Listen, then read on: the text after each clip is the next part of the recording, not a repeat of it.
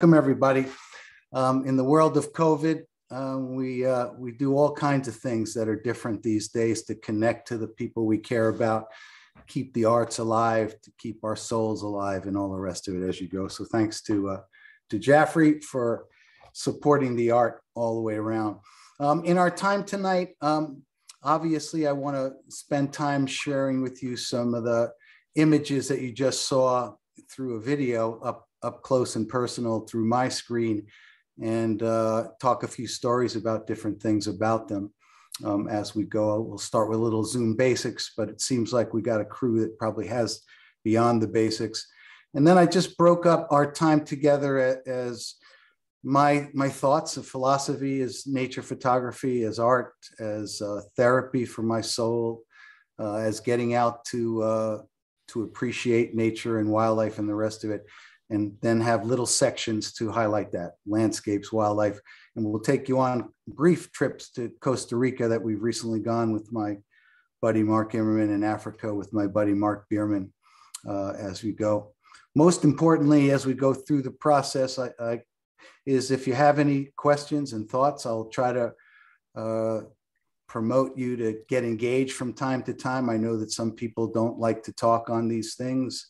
Others might want to put something in the chat if you know. So the more engaged you are, probably the more interesting the stories are. And then, what do you want me to emphasize? There are lots of aspects of the process. Becca actually highlighted two that I might not highlight as much, which is what's my post-processing work, and then were there different textures on the canvases. The answer to the second question, Becca, was yes, that one had a slightly different texture. You can get prints on canvas and get different type of textures as you go. On the aluminum work, just to kind of highlight that question, on the aluminum, you get choices of basically a white background or a neutral one. Some of it pops more than others. So just like photographic paper over the years has given us so many options on what to texture and print on, we do have multiple options, certainly not as many on printing on canvas and the rest. I've been starting off for the last three years with the same kind of idea, but to those of you who are managing day to day, which is most people, but in particularly my colleagues in the education world, in the medical world, in the get things delivered to people world, et cetera. I appreciate your balancing it all in this era of COVID. Most of you know my work is mostly in the schools. I'm trying to move into retirement, and wildlife and outdoors seems like a good place for me and Amy to spend our time and to do that particular work. So I'm particularly passionate about education. My whole life I've been there, and I just worry about all of you out there in school. Stay well, parents, hard on you too. So thanks for balancing it all. This was one of my snowy owls this year who landed on this rock, and sometimes you just have to balance things real closely. I know most of you are probably familiar with Zoom, but just in case, I think if you found a way to either keep your video off if you don't want to be seen, or on, you know how to do that by clicking on that video. The most important thing you seem to have mastered is mostly stay on mute, particularly if you've got some radio or TV or something else in the background, so that we don't get that kind of feedback as we go. Feel free to unmute yourself and ask a question at any time.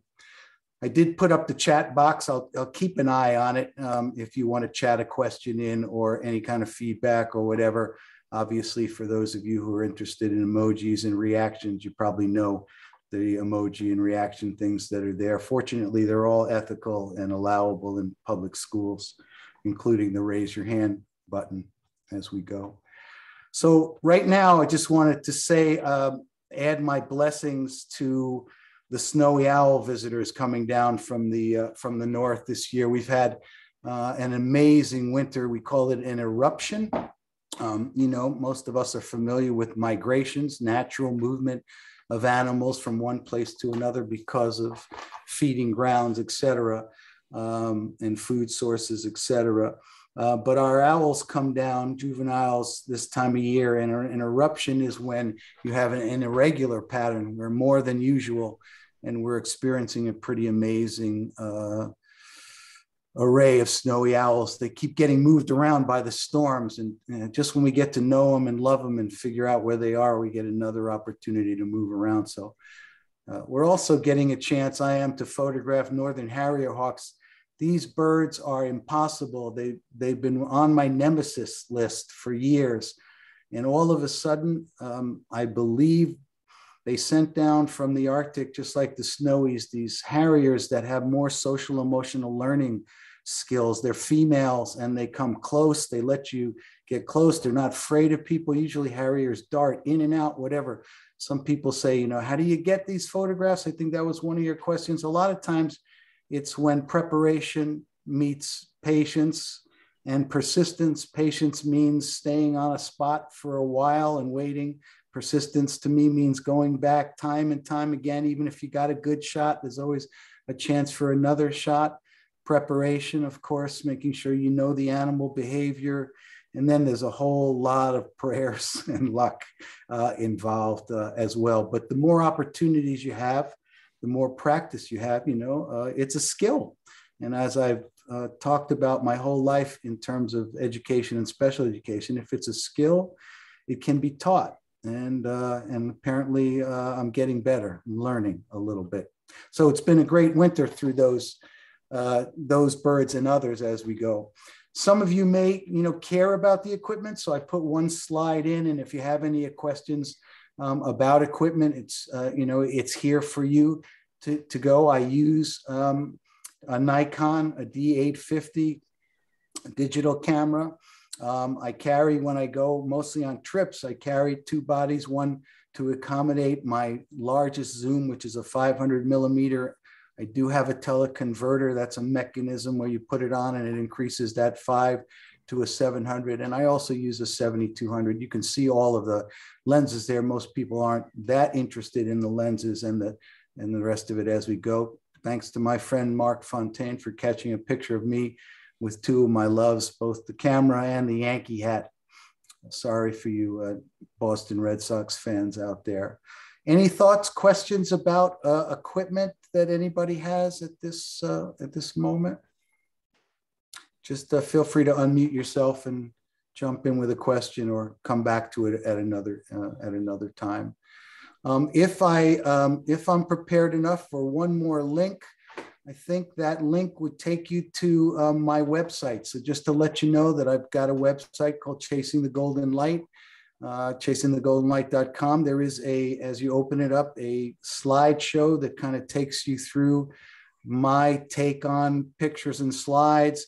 And then if you scroll down, there are a number of galleries. And if you like snowy owls, you can go to Snowy Owls or Kenya or Costa Rica. So just to give you a heads up, that there's a website out there that you can look at your leisure and go to at any time.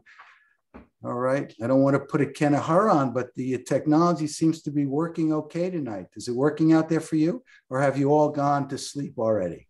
I'm wide awake and I love it, and it's working very well, very smooth. Thank you, Rohan. All right. Got it. All right. So, can't talk about wildlife and nature without at least a little bit about ethics or minimal impact. So I'm not sure, I didn't need to read all 5 of these big ideas for you, but, you know, I try to. We can't, you know, to say that we don't influence an animal totally. These animals can see forever. They can hear, you know, snowy owls can hear rodents underneath the snow, you know, under a foot of snow. And so, you know, of course they're going to see us, but my job is to try to have as minimal impact, don't change their behavior, to respect private property, et cetera, around it. So that's my hope. You know, I'm a human being and sometimes I err, but I try to live up to that as we go. As a teacher, I'm mandated to try to engage you a little bit in terms of what you might have come to emphasize today. But I guess I'd start off by this thought about what makes a good photograph. I've already gave you a prompt in one way or another. Anyone want to jump in with, you know, or a piece of art, because I see photography and fine art and painting, et cetera, and sketching and drawing as the same. what draws you to an image? Anybody?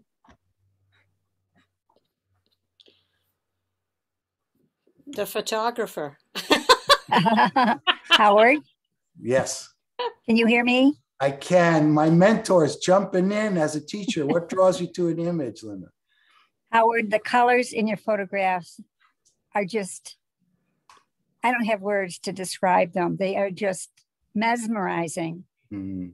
And I could look at them forever. It's almost like meditating. Mm. So good images, really, one of the things that draws you in is color, you know, in that way. And boy, color can be spectacular and in different ways. And nature makes amazing color. And yes, in terms of post-processing, my job is to bring out the best of what color was there in that particular way. So yeah, you know, I mean, there are times I look out and I take my camera out and I go, no one's going to believe the color in that picture. I'm going to have to desaturate it because people are going to think I saturated it, right?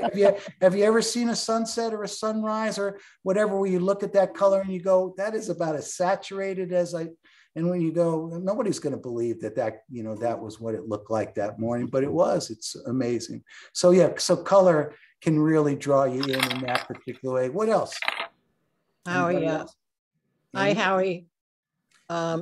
I think in a lot of your photographs, you're capturing a moment. Mm. So getting a story, capturing a moment. And by the way, this wasn't about my photographs. This was what makes a great photograph in different ways. Thank you for your feedback in that sense of it. But yes, a good piece of art, and certainly a nature and wildlife photographer in particular, right, is trying to capture a moment. But so are painters, right? So are sketchers, you know, so are, you know, other sculptors, etc. Okay, all right. So telling a story, wooing us with color. Anybody want to add a couple more things?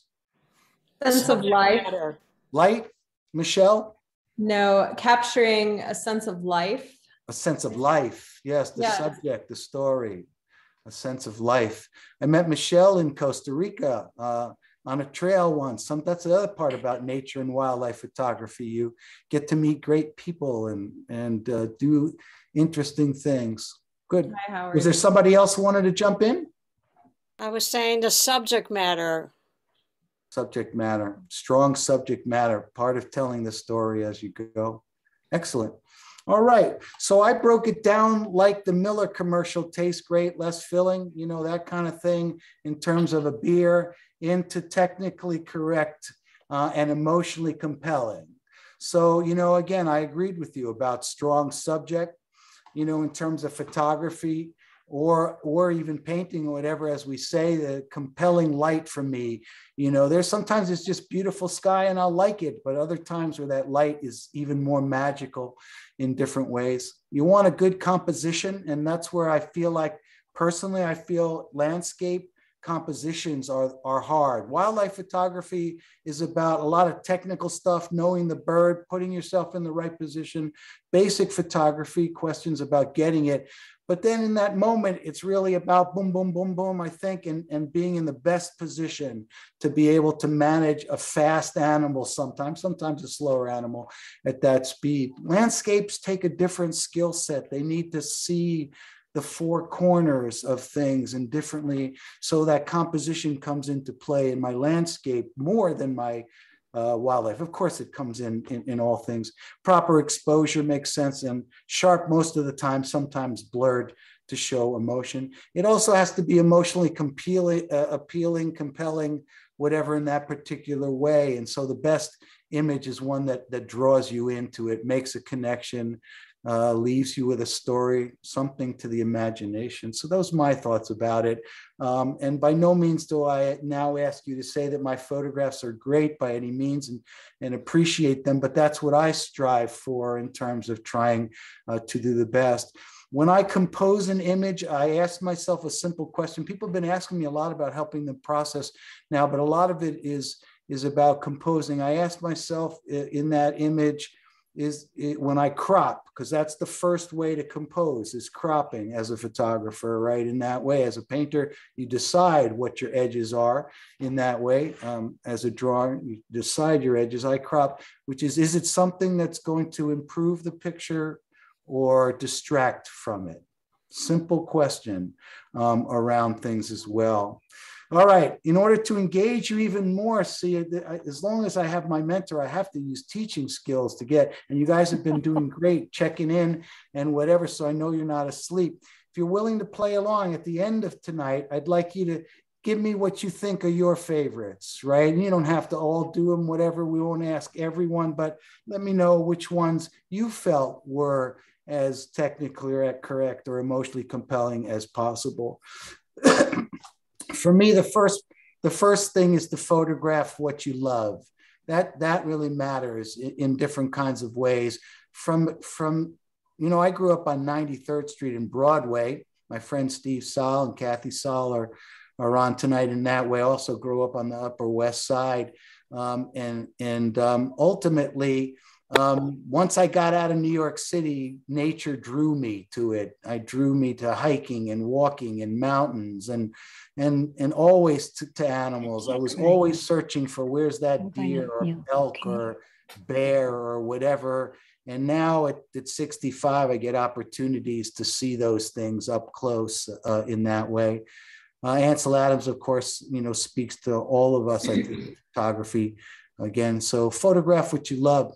Make that expression be what you want in that image. I've always wanted to see baby bear cubs and got a chance to do that as well. Also a photograph. This is one which has surprised me over the years of my wildlife photography. I've shot bear pictures, and there are some when there's a bear you'll see with a salmon in its mouth and other things, and those bear cubs. I love those. And this one, I liked it when I took it. Well, it's my best seller over the years. It's been compelling to people more than it was compelling to me, which also points out why photography and art are individual matters. One thing could look great to somebody and not so good to another. And that's it. We have personal preferences. But this particular picture has spoken to a lot of people.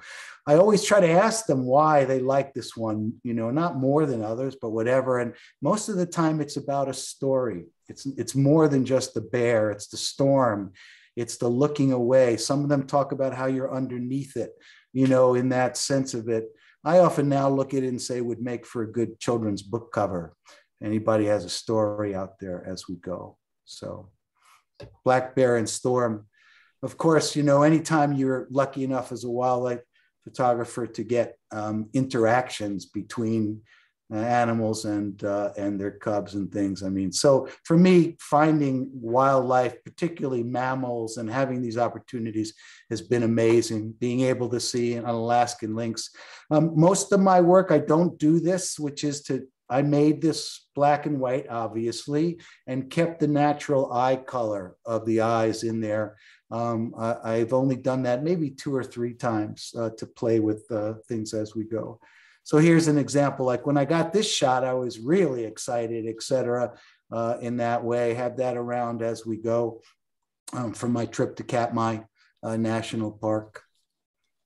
I was recently fortunate to go to the Tetons. I haven't been to the Tetons since I was in my 20s. I can't believe it took me 40 years to get back there. What an amazing place, because it combines my 2 loves, landscape and mountains and great outdoors with animals. And what a perfect morning to be driving down the road, to be going to try to get to Yellowstone, and 2 of these bulls out right where you'd want them. If I wanted to, one of the things when I do trips, I'm sure that most of you might do it too. Maybe maybe I'm obsessed and compulsive about the things, but I have in my mind a handful of images that I want from my trips, and they're classics or not classics or whatever. And of course, one has got to be some kind of big animal in front of the Tetons, in good light in the morning. So felt blessed.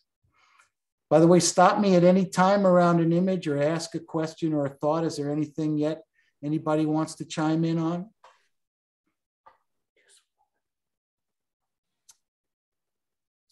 thanks to my, sometimes again, one of the questions that was asked me to, you're saying people, Beck, have been asking, how do you get the opportunities? Well, a lot of it is how we get lots of opportunities, which is our friends, and whether our friends call me up, as in this case, and said, the day before I'm going to Costa Rica with 17 things on a to-do list, you got to get up here now. There's a fox den I just found underneath an abandoned house, and there's like 4 kits and both mom and dad, and like I'm in the car in 10 minutes or whatever, or ebird.com to find certain locations, or email lists or Google groups. You get all of it.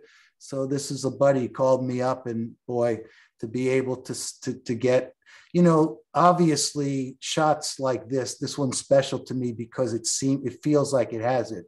Does it have enough color for you, Linda? Yes, it does. But Yeah. these the kind of the mother and child. I'm an animal lover, and it just When you get a fills shot, my heart to see Yeah, the connections and how you've captured the connections between these animals. It's really remarkable. Yeah. Look And at so I that little felt one just looking up. anytime you get this, you feel blessed. And obviously there were Yeah. shots before this where, is that forsythia, that yellow stuff? I'm not a flower person. This stuff makes me sneeze and stuff like could that. be. I don't like it except in a photograph. Yeah. Well, obviously they were playing on a different angle, and you try to make, so there's another thing. I can't put it in I'm not a painter. I can't put it in. And also I'm not someone who's going to Photoshop in the yellow flowers behind the foxes, right? I'm not going to do that, at least not yet.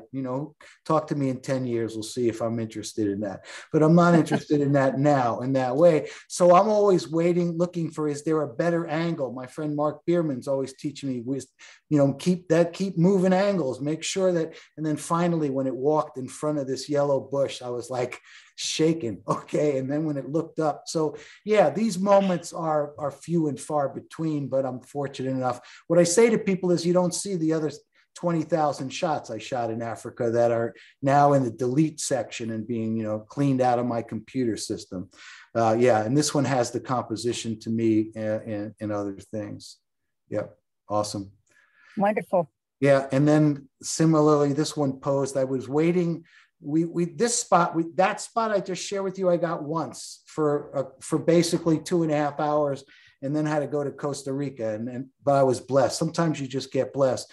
This one, the spot we found up near New London, I got there maybe 4 or 5 times. And always these kits would come across the street, which saddened me. One eventually got hit, which maybe saddened me even worse. Fortunately, I didn't see it. But they kept going over this hill and out into the water. And I kept saying to Mark, one of these days, I hope one of them is going to walk across that mound. And instead of walking right across, sit there and stop for a second so I can get a picture. And sure enough, that happened, 90-degree angle, et cetera, to get it. Now, I will tell you this, when I looked in my image, because I wasn't using auto ISO that would adjust the ISO shot to deal with the rest of those things, it was very dark, and I used post-processing, and I got this, it almost looks like shot in a studio. It makes me crazy. This looks like I went into some studio and said, okay, here's my son's graduation shot. Just put a background up, and shoot it. Yeah. All right. Well, by the way, we only got through the mammals so far. I'm going to have to move faster and tell less stories. All right, Africa. What's that? Can you hear me? Yeah, I can, Steve. I have a question for you. Yeah. Like those last couple of shots you were just talking about. Yeah. How far away are you from the animals? Because obviously, if you are close, they're going to run away. No question. Are you how far away? Are you in a lot of shots? So most of the time, I'm going to be what we would consider far away, across the street, to use a New York City kind of analogy, or across the road or whatever. I've got a 500 millimeter lens.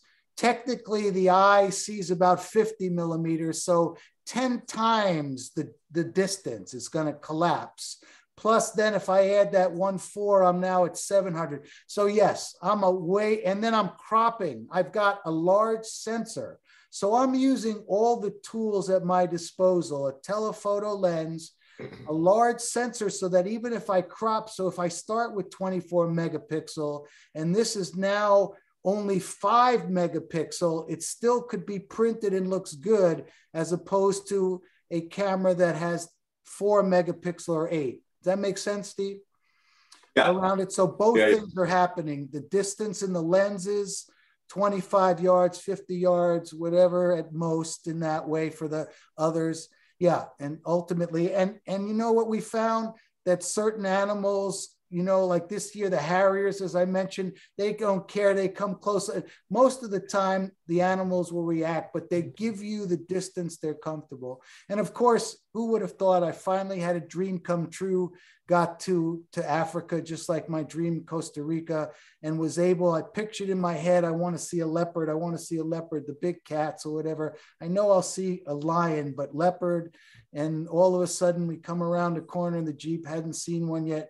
And look in a tree. By the way, I don't have it here, Steve, but I can share it or show you on the website. I have the picture at my eyesight of how far away it looked. And you almost couldn't see this leopard in the tree just using my eyes, no binoculars, whatever. But then we got a little closer and whatever. But there were times in Africa when this leopard and lions got within 50 feet of me, where I had to like say, okay, am I going to use the iPhone right now? You know, even the 70 millimeters. So sometimes they get close. Obviously, this boy who is now enjoying his hippopotamus meal, you can see a full belly there, the next morning is basically, you know, far away as I could get. But we never felt threatened and worried. This was one of the 3 big bad boys in the Mara that we went to. I'll talk more about that in a few minutes if I hustle. I also have loved eagles and birds and other kinds of things, and have been fortunate enough to photograph eagles. Now this nest is probably 100 feet in the air, Steve, in addition to being 50 yards away. But I use all that power of the technology and I'm able to get shots. And then with some post-processing, there are tools that help sharpen that and make it tighter too. So all of that, you know, there are 3 aspects to photography: preparation, taking the pictures, and then post-processing. And all 3 are important. Was so fortunate with those eaglets that they landed on the ground in the cemetery. Always picture, oh, I need American flags and bald eagles. Well, the only thing more perfect than this would have been an adult on the ground there with that in that way. This one was so close, Steve, it had a rabbit underneath it. You can't see it in this shot. And it flew right at me with the rabbit. I said, no, I didn't order any takeout. No, thank you. Love eagles no matter where they are. These are Battalier eagles. They're beautiful eagles that we found in Costa Rica. And of course, you know, birds of prey in other forms like this osprey and this chick. You know, the strangest places. This is in a little strip mall in Nashua, New Hampshire, in a light fixture. This osprey's come back twice in a row. You know, and so there you go. Not scared of humans in a parking lot. Yeah. You hearing me? I am. So when you talk about shooting at those kinds of long distances that Steve asked about, let's not overlook the value of the tripod technician. Absolutely. Talk about that for a minute. What do you mean by the tripod technician?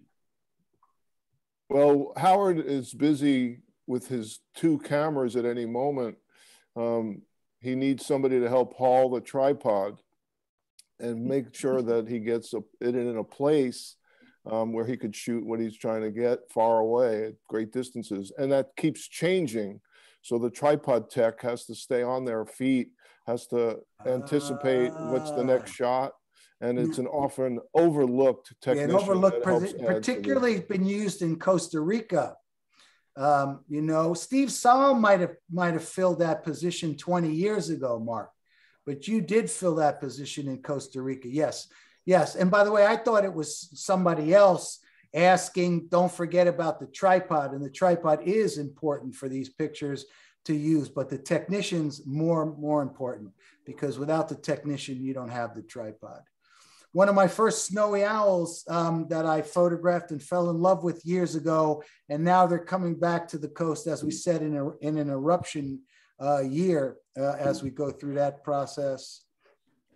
These were original shots back in like about 6 years ago at Rye. By the way, I finally found one at Rye in day before yesterday, or was it yesterday?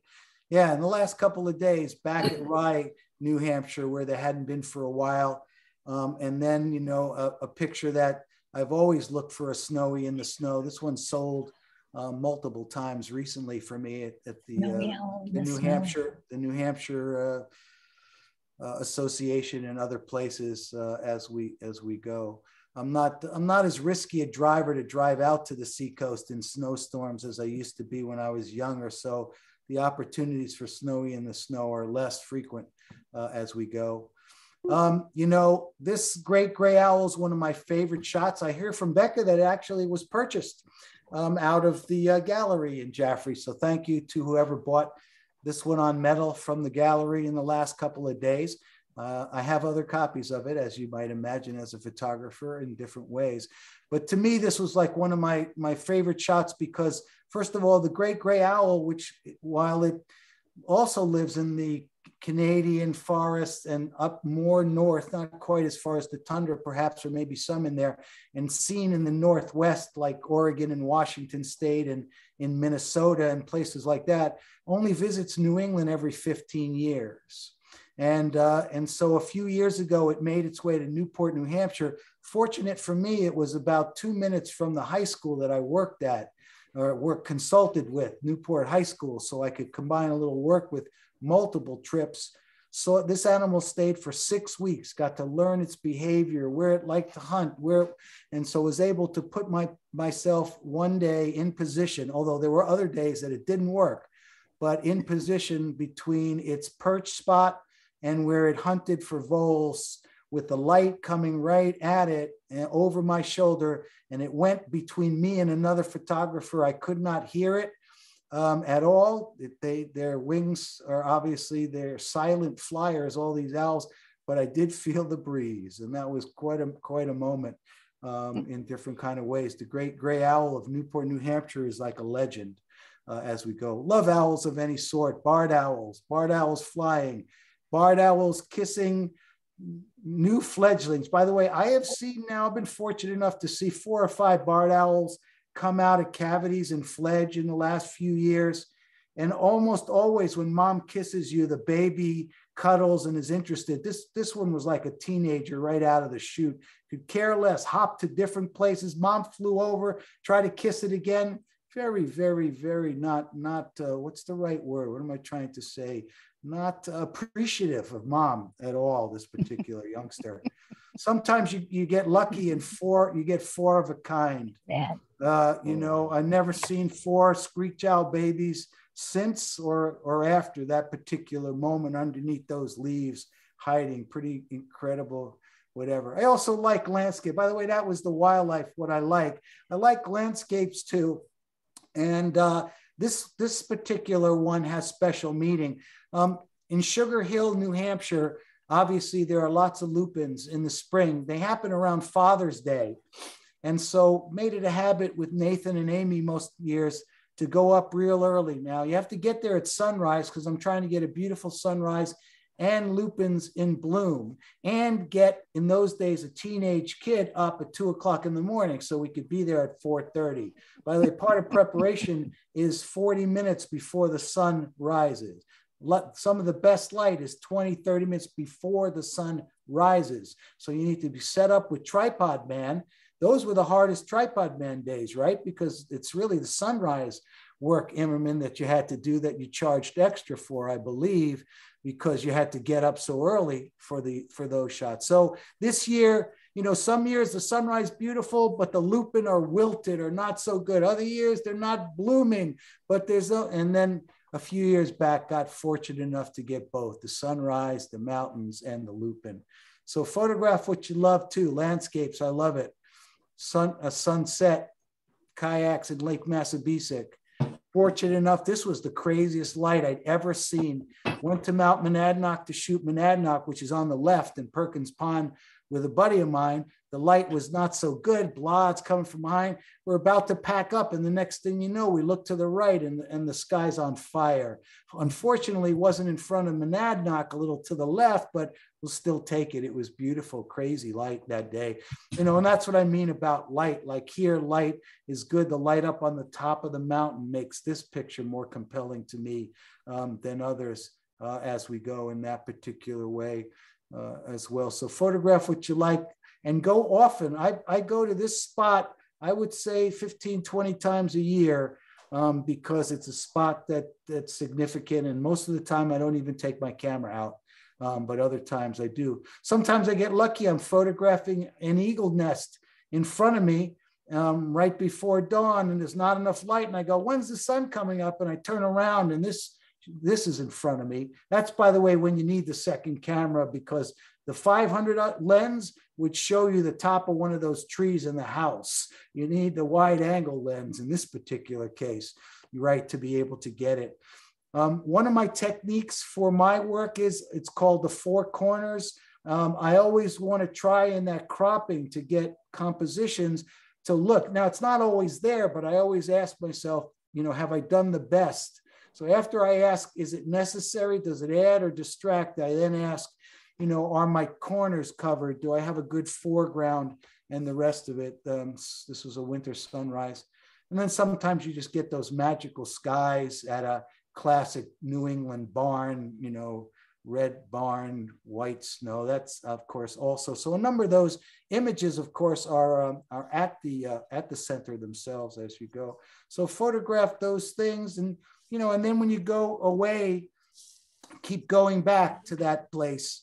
You know, by the way, I think there was also an extra charge, Immerman, for the tripod carrying if you got your feet wet.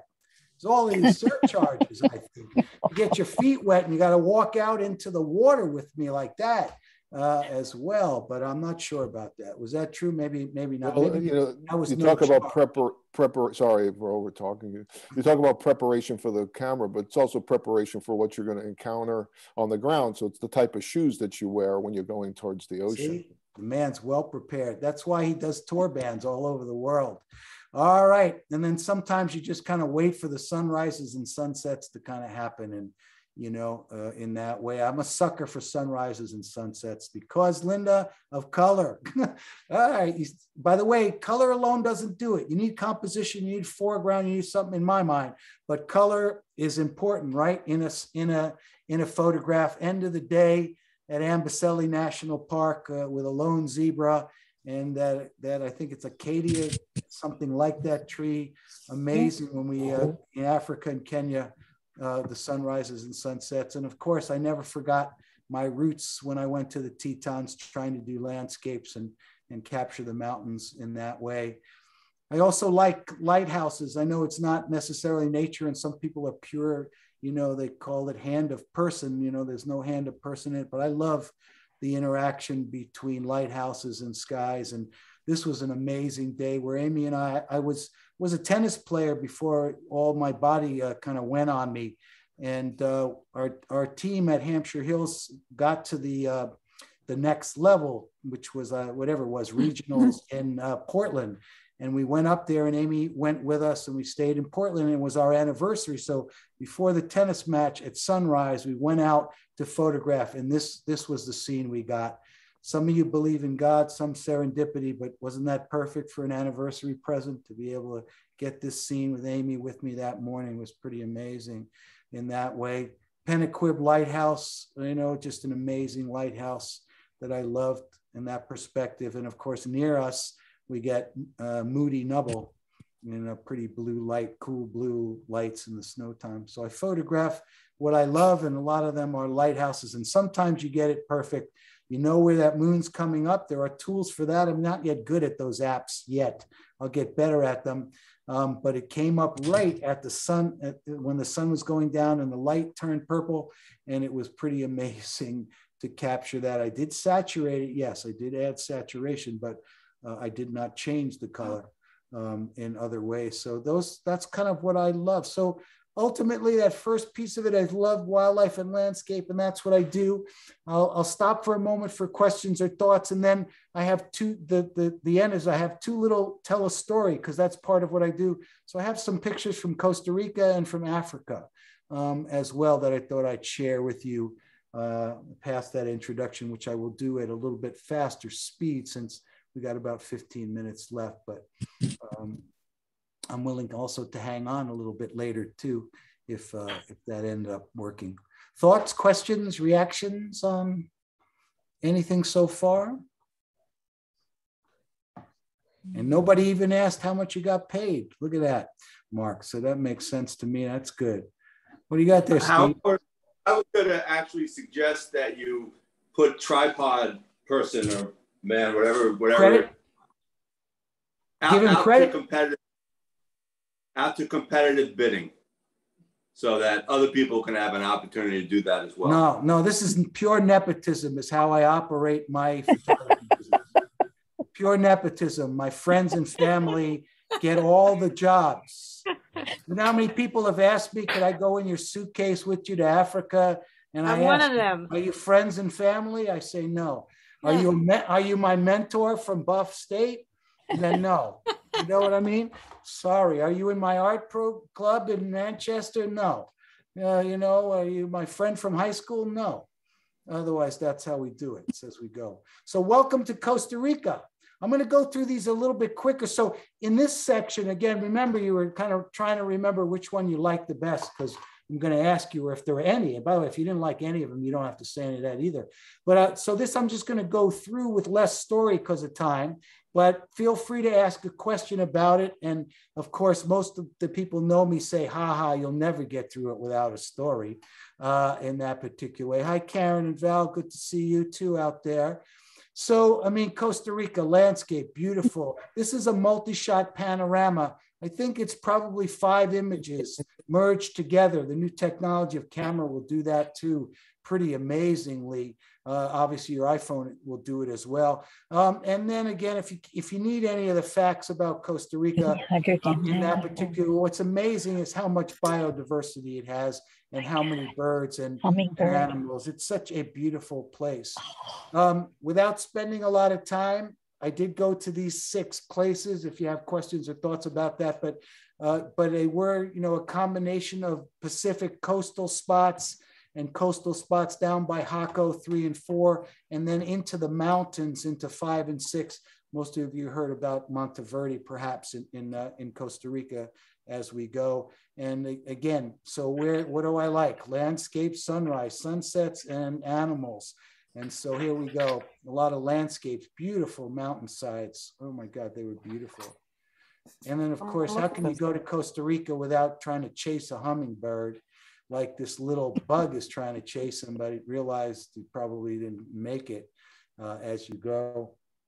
So many different hummingbirds, 50 of some are there as well. I think in New Hampshire, we see 3 or 4, Karen, you might know the answer, or some of my other hummingbird expert friends might know, but only a few varieties of hummingbirds that make their way, et cetera, and think about how many are there, both the native ones that come through and how far they have to go and what they do in different kind of ways. I mean, just, you know, so beautiful.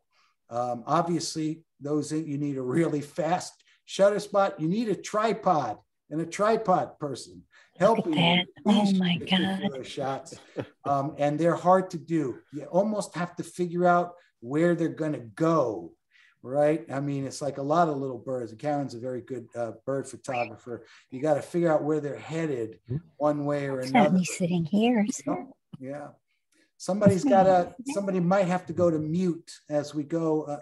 How they get on there? Somebody, we're hearing him in the background. I'm sitting here. There's no light behind me. And then, by the way, this, you know, one of the things I've often said, you know, I have a sense of humor for those of you who don't know me. And I've often said that when I die and come back, I want to come back as a birder, not a photographer, because birders are happy seeing something through a scope that can show you something a mile away that looks really cool, an inch or whatever, and then they even hear the birds sing, they check it off on a box, and it's a really good day, especially it's a rare bird. A photographer is like, unless we go from documentation, which by the way, this to me is a documentation picture. It was so far away. I used every millimeter, and you can see it's a little soft because there's not enough pixels left. But I think it is pretty cool to have seen a mile away this small little hummingbird the size of your finger in a nest that you could, and how the guy finds it in the woods, I have no idea. By the way, you see, I couldn't get away with not telling a story. I love scarlet macaws. They're beautiful birds, different breeding season colors in different ways. The toucan, this is one of the other pictures in my head, going to Costa Rica to a rainforest. I want to see one of those big birds like a toucan with rays of light coming through and whatever. And we got fortunate enough to have that happen. And then 2 trips it took me to get the quetzal. This is kind of like the bird, like on the #1 list, like going to Africa and looking for the big 5, because you're, you know, the Resplendent quetzal, amazing. This was a male who the female had gotten killed, who was bringing small avocados to the baby in the nest in that way. Amazing. All right, and some of the birds, I just got to go fast. I love the mot-mots, and I love saying it. Say that 5 times in a row, mot-mot, mot-mot. It just makes you feel good. They're just so beautiful. Their colors, and I love turquoise, Linda. That's one of my favorite colors in those eyes. I've got a pair. And then they have lots of trogons. And this is, again, one of the different trogons, a different trogon. I got to get better shots of these guys. They were far away and way up. These guys come a little closer. Look at that hood on that tanager. Pretty amazing. One of the things that was so amazing on the coast up in the Northern Pacific at Coco was these pelicans. I think I used to call them, when Mark and I would get up in the morning sunrise and go out and do it. It was like between the sunrise, the people fishing, and the pelicans. I think what did I call it? Air Force One, right, Mark? I think I called it Air Force One. We had like 30, 50 pelicans, and they would wait till the light came up so they could see. The fishermen, the locals, were out there with a Coca-Cola can and a string and a hook like this, catching fish this big. Unbelievable. And the pelicans would show up a little bit later and show them where to go. Pretty amazing, those brown pelicans. I call this a little bit to the left, you know, I got a good spot there, but maybe a little bit to the left, the massage could go on these orange fronted parakeets. Yeah, the best shots to me are interactions, relationships, pretty cool. Although a regular yellow-naped parrot that lands when you're kind of ready to eat and stuff on a restaurant on the beach is a pretty cool thing. They also got mammals in Costa Rica. Remember, I love the big ones as well. The howlers are the biggest. When they howl, and if they're close, I get scared. They are the loudest mammal on the planet, we've been told by those who might know in that particular way. And they're a group animal, as you can see. When our guide, and we had a wonderful guide named Mauricio Vasquez Pizarro, who took us through the work there, found these howler monkeys. He goes, "How is this baby up there? There's a baby up there." It's before my eye surgery, by the way, and I could hardly see the little baby underneath the male, by the way. The mother's taking a nap, and there's a variety of other ones here. But that, he said, is about I think he said is about a 4 or 5 week old baby of the howler monkeys. Howlers and the howler howling, a couple of juveniles. There are also Capuchin monkeys. I'm going to have to go a little faster given the time as we go. These guys look like they're ready for shul. Only some people will get that joke as we go. The white-faced Capuchin in between the 2 parents, getting some protection. They took out all the gore and all the nursing shots for those of you. I'm sorry, I'm trying to keep it PG as well. So the first trip I went to Costa Rica, I got 2 of the 4 species, indigenous species. And the last time Mark and Amy and I went, we were able to get the squirrel and the spider monkeys up close, just gorgeous. And the spider monkey through the leaves and the trees, not the best of photographs, but sometimes you have to put up with trees in the foreground and far away things, although the 2 buddies together weren't too bad a shot. Got my best shot of a sloth. He's a happy man because you know why? there's a female up above him in the tree. He's on his way to see his female, and it's mating season. Didn't show any of those. I don't think we got those. We did get the lions mating in Africa, but I didn't put that in the shot in the show today, I'm sorry to say. And at the end of Costa Rica, we had these beautiful sunrises. I'm going to go through Africa quickly. I got a few more minutes. People willing to stay a couple minutes? Becca, it's really up to you. Can we go a few extra minutes and run through Africa? Absolutely. All right, good. And of course, anybody, the good news about a Zoom, it's not like doing a PD meeting with a staff, you know, where they start packing up their books and they walk out of the back, you know, when it's the end of a staff meeting in the old days or whatever. You can just go off Zoom anytime you want. So as we go. So I was able to go to Africa this September into October to Kenya based on my friend Grace Preston's recommendation. So for those of you who might not have seen Africa and Kenya, you can see where it is. We basically landed at Nairobi, the big airport, and did puddle jumpers in what amounts to a triangle between the Mara, which is here right on the border of Tanzania, where the Great Migration occurs. And then we went to Amboseli because I'm a big elephant fan and wanted to make sure I could see the elephants in Kilimanjaro. We started off in the park in Kenya as well. Some of my better giraffe shots come from the beginning in the Nairobi Park. So going to go through, unless you have a lot of questions. This particular place is an amazing trust where they basically get orphaned, mostly elephants, the Sheldrick Wildlife Trust, and they do amazing work with these baby elephants. They have a program. Obviously, you can see one of the keepers. And this is not a show. These elephants are not trained to do this. They're playing with each other. And I just kind of showed it to you. And then they're released back in the woods. An amazing place in the elephants. So 2 places. Once we got out of the big airport location in Nairobi, we went to the Masai Mara for the Great Migration. And this is basically the Mara River, where the migration, the wildebeest, the million plus, a couple 100,000 zebras, antelope, whatever, all come across the river. One of the great sunrises in that way. If you're interested about where, again, we were in the Mara Triangle, right on the border of Tanzania, staying at the camp, which I'll show you in a moment as you go. And it is really an amazing place in that Great Migration. And so between the months of roughly June and September-ish is when the peak coming into the Kenya side. The tour guides, which are great, called Wild Eye. I put this in and you can Google them if you're interested or contact me about them. And the first week we stayed at a camp with the Wild Eye group, which is run by the Maasai, the local indigenous group. They're amazing. And my guides, and oh my goodness, I could talk for the whole hour on them. Just amazing to be a part of that. And so a shout out to the Wild Eye camp in Kishma. And Asante San means thank you very much in that way, to our host, the commander, my guide, James, who is amazing, and the ladies who were running the kitchen and the rest of it as you go. And then we went to Amboseli, the national park, again, where the Kilimanjaro is and the elephants. And so again, another sunrise in Amboseli. I'll take a breath. Any thoughts about Kenya or whatever before we go through the images? Anybody been, by the way, just to get whatever, anybody been to Kenya? Nope. All right, then I'm going to take you there. Another image of thoughts is always wondering about getting a mountain in the background.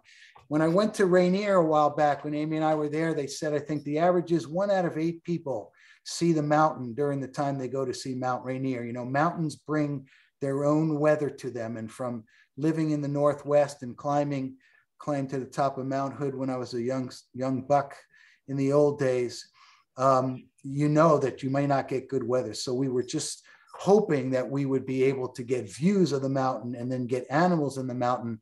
And one of the most amazing mornings of my life to see 2 males come across and with the 3 lionesses and all the cubs behind them, cut across the mountain in the foreground, so I could combine my love of landscape and wildlife in that particular way. And then we'll show you other lions as we go, the close-ups.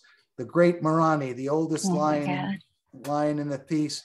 This is probably as gory as we get. They took down a hippo. If we had more time, I would tell you how rare it is for a lion, and it's a juvenile, and there's an amazing story to it. You'll have to stop me later.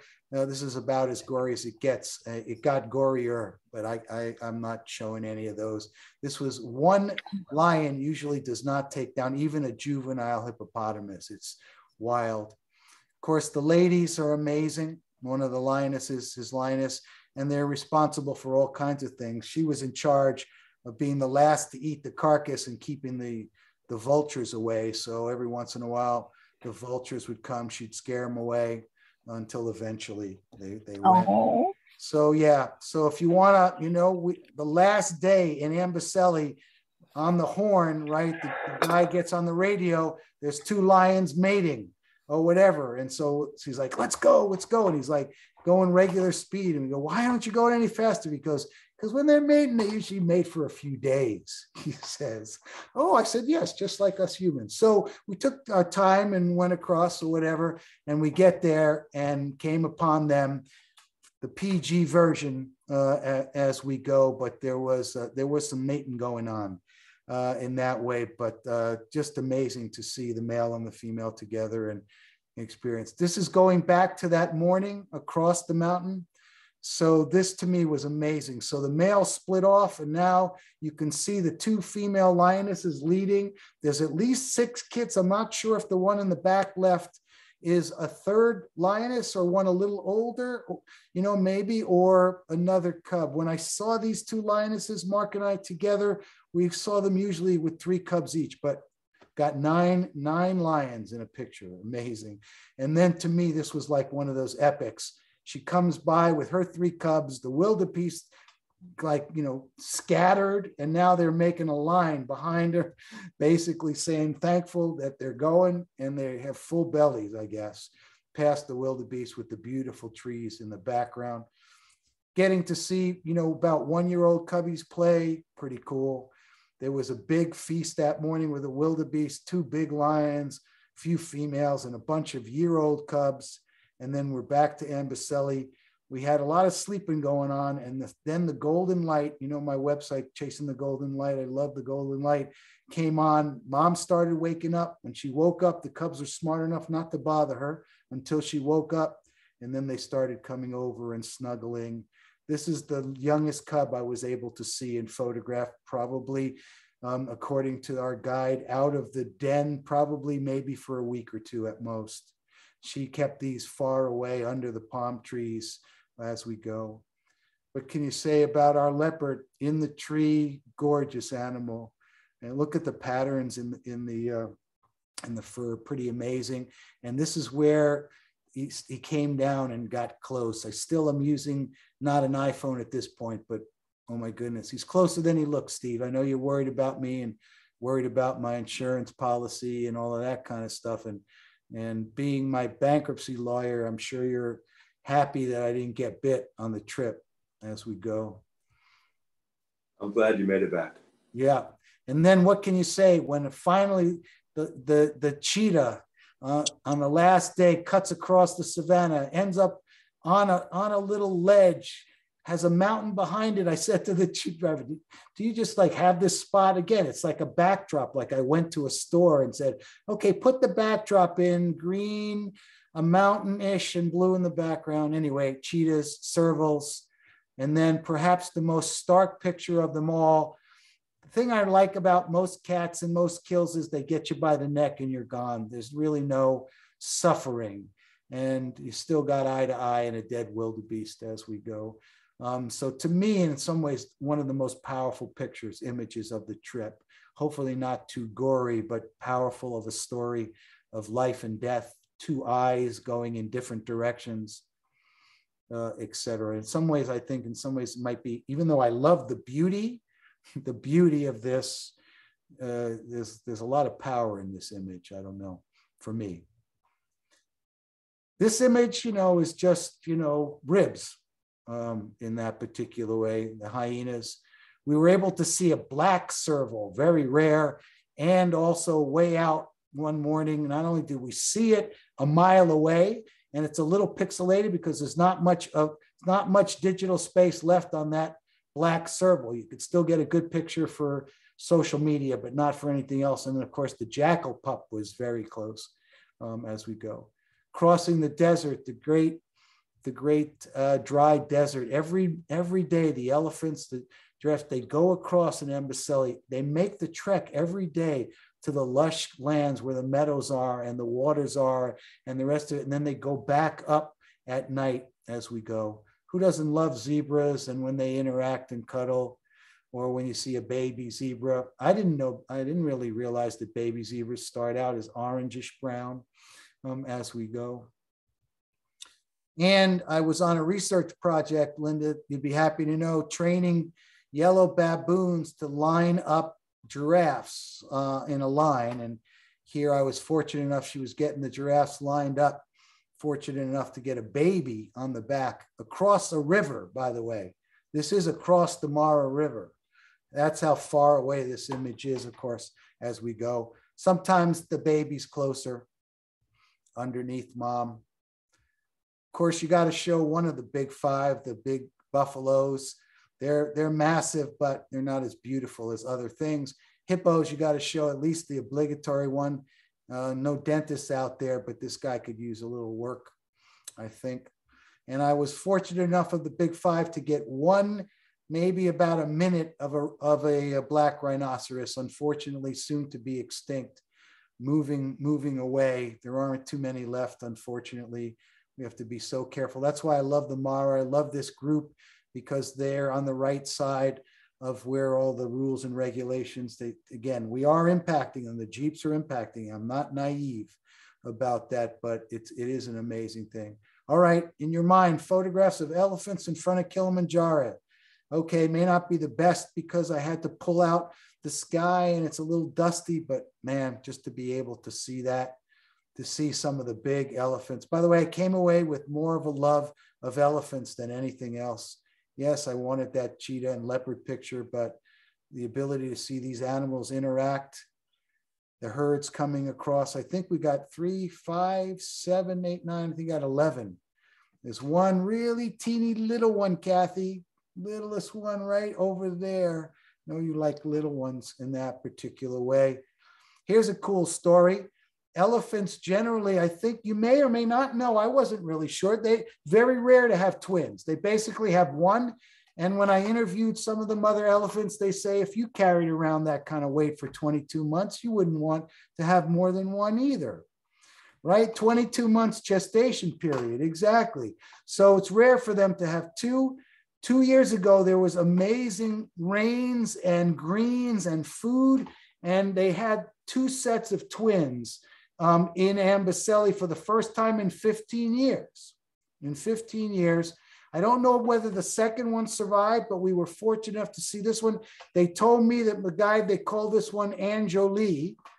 And so I was assuming that they might call the babies Brad and Pitt, but I'm not really sure about that. I am sure they called her Anjolie, and it was good to see them, but so unique to see 2 babies. And then, you know, you try to get a silhouette. I don't do silhouettes a lot. This is one of my first examples of it. I don't know, does it work? I'm always not sure about silhouettes. It's beautiful. So I love it. Could at least see a little bit of the tusk. All right, the river crossings. You hanging in with me for a couple more minutes? Everybody okay? Who needs to be okay? Yes. The comfort of your home. You got bathrooms, you got drinks, you got everything you need. All right, listen, the river crossing. Most people go, of course you want to see lions and leopards and whatever. People go for the migration across the river of these thousands of things. This is, I think, a 9-shot pano. All of those little things all the way around, those are thousands of wildebeest gathering to come to the river's edge, to get up the courage or to be hot enough or to be spooked enough by somebody behind you pushing too close to go off the edge and cross the river and hope the crocodile doesn't get you, right? And so a lot of times there's chaos, and a lot of times they go down to the water. The zebras are there first. The zebras often spot the crocs. This time they said it was a false alarm. They go all the way down. They got to go all the way up as we go.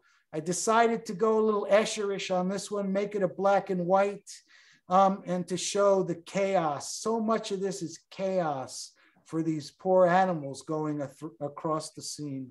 So I went black and white on this. I went black and white on this one too, but not as extreme as the other one, to show them in the water, you know, cutting across. If you like, the school teacher in me likes orderly. And so if you take that wide angle lens, and I wanted people and myself to be able to see the whole scene now in almost what it might look like to the naked eye. And you can see the buildup on the far edge. You could see them coming down in at least 3 different chutes to come across, and then they split across. And it does look somewhat orderly across in that particular way. In this one, you can see that, and a giraffe shall lead them, a giraffe going across, and an orderly line on a different crossing. The crocodiles are these 2 little blurbs on the bottom. I'm not sure if you could see my cursor. If you can, on the bottom right, there's a couple blurbs. Those are the crocodiles that didn't make it to the party, unfortunately. And the hippos are going away in the middle of the picture on the right. And then a little close-ups. The zebra's cutting across. Fortunately, we didn't see what lots of people want to see, is too much death on the trips. They sometimes come across and look like they're just trying to jump. I love it when they jump in the air, like the one on the bottom, and there's really no reason to jump up at that moment. You're already at the shoreline, but it makes for a good picture. Also love eagles in Africa too. Fish eagles look like our bald, but maybe even a little bit prettier, if I could say that blasphemy, with their orange and brown in the middle. We saw different types of eagles. You saw the battle ears before, the tawnies and the long crested, beautiful. Maybe the prettiest bird in Africa in terms of neck up and the rest of it. Look at that gray crowned crane, gorgeous eyes, whatever. Wanted this shot too, when you know there's thousands of flamingos around and they're in the waters in Amboseli. You're looking for a good takeoff. And then one of the prettiest birds around, the lilac-breasted roller. By the way, I was told to go back and watch The Lion King after I got back. And it's so cool how all of these things look like the pictures. And there's lilac rollers in there. I don't know if they're little bee eaters. They're really pretty. I know where women might have got their idea for eye makeup from a long time ago, perhaps. In these ways, or even men these days for eye makeup. Everybody's got to find a secretary bird, although I'm sure PC these days, you might have to call it the administrative assistant bird, but got some good eye makeup on this bird too. Red eye, love it. This was a beautiful bird that we saw. Love that tail. Saw some kingfishers, got some interactions. 3 big kingfishers in Costa Rica, an ibis, an ostrich, kind of trying to entice something, and a white-bellied go-away bird. All right, I think that's where we are in terms of their good night, Amboseli. Any responses or thoughts, or anybody have your list of a couple that you like before we send us all into the night? Howard? Yes. I knew you were a great teacher, but you're a phenomenal entertainer. There's so much information I learned, but I enjoyed it so much. You are just such a phenomenal photographer, and sharing these images has been a real treat. Well, thank you very much. I'm sure Thank you so much. I'm sure there's 2 sides to my jokes. The same amount of people who don't like them have heard them 8 times already, believe me, as we go. Yeah, well, you know, these days you have to merge things. I think the beauty is, a lot of times I've been told that men have trouble going into retirement. And I just think you need something to be passionate about. And so for me to combine the wildlife, the photography, the outdoors, be able to get Amy out there. And it looks like Roland has actually already sketched a little bit of the bird already as we go. I'm glad you can see it. I wanted to show it to you. Yes, I can. My favorite is the gray crown crane for sure. Of course. I mean, there's so much beauty and detail in that neck, and each of those individual feathers on the head are unbelievable. I love turquoise too. Turquoise is cool. Actually, it's that is turquoise, though your picture was a little bit more blue, but I have a limited number of watercolor pencils, so I didn't want to make too much of a mess since I only had such a short time. Cool. Anybody else want to jump in on something, an image they liked? Hey, Howard, this is Susan. Hi, Susan. How are you tonight? I'm good tonight. It's a great show, really wonderful show. I love this this final picture here. It's beautiful. You know, I'm so partial to your snowies. I just love the snowy owls, but I think my favorite picture, even though they're all stunning, particularly the Africa ones, I think it's the owlets, those 4 owlets. I love those. Oh, yeah.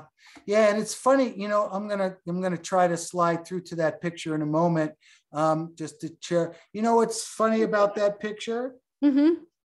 Let me see if I can just get it so you to see it bigger for a second. Are you seeing it full screen again? Look at that. Yes, yes. So to me, that's not, you know, again, it's not perfectly exposed. It's really tough to get them underneath the light. They're backlit. So you know, it's the power of 4 together take care of the ills of the picture, I guess. I mean, to me, I'm a perfectionist, unfortunately. I see the blur in the bottom right, you know, in that way. And I go, hey, if it was only an inch more, I could have cut out that and it wouldn't be so. I look at that, I get a little distracted. But the power of it, it's, by the way, it's one of the cards I have in Serendipity in Milford, and they're always selling out. I said, why don't you just tell the person to buy a box? It would be cheaper for them to do that particular way. So thank you. All right, so we got 4 of a kind. Well, you know what? That was my favorite as well. 4 of a kind. Okay. Yep. Yeah, very cool. All right. Anybody else? Well, Howard, this is Mark. I really loved the red fox that was adoring the father. Yes. Yes. As you know, I have 6 children. I was going to say, being a father of 6, you probably can speak to this one, huh? I just never, I don't think that any of my children, certainly never looked at me like that, but the feeling behind it would be wonderful as well. Yeah. But you know how kids are with their dads, very tough, very tough. Yeah, but, well, yeah. So well, sure. Seeing that red fox and getting the adoration to the father was just, I got the chills, just the emotion of it. Yeah, so and that's a wonderful photo. Yeah, and there's an example. To me, again, this is one of my favorites because it's emotional. And it all, obviously, I'm sure your kids have looked at you that way before. Or the good news about your kids, unlike this fox kid, this dad only has a limited amount of time to get some love from this to the dad, because, you know, in a few months, this kit will be hunting on its own, have to find its own territory, whatever. You have got, thankfully, years.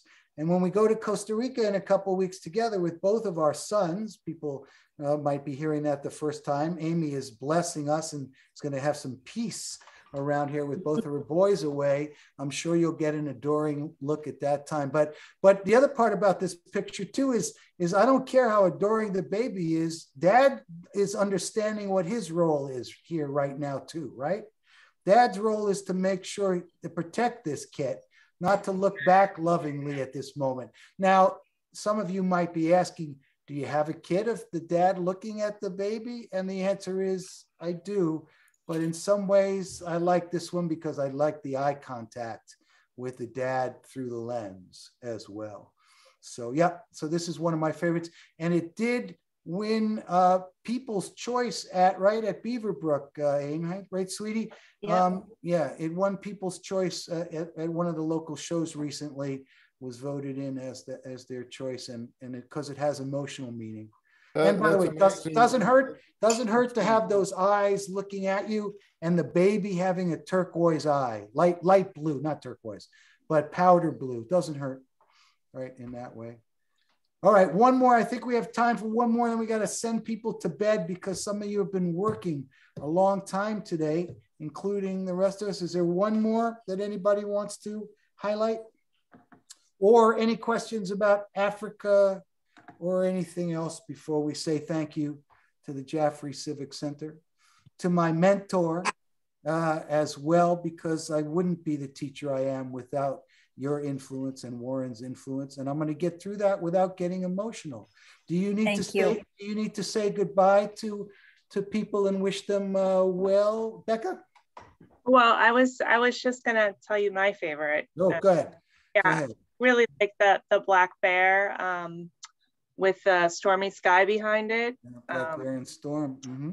Yeah, I mean, I think that like what you were saying is it kind of speaks to the viewer. There is definitely a story behind it, and there's an emotive quality, and I think that's like where a lot of your work is really strong, and it really reaches people because there is this quality of this feeling that this bear has that that a person that's looking at it can relate to, and I like that. And also as a painter, I've noticed a lot in my works, I paint people from the back. I paint a lot of backs because you can't see their face, and you can kind of identify with those people in my painting. So I identify with the bear in your painting very much.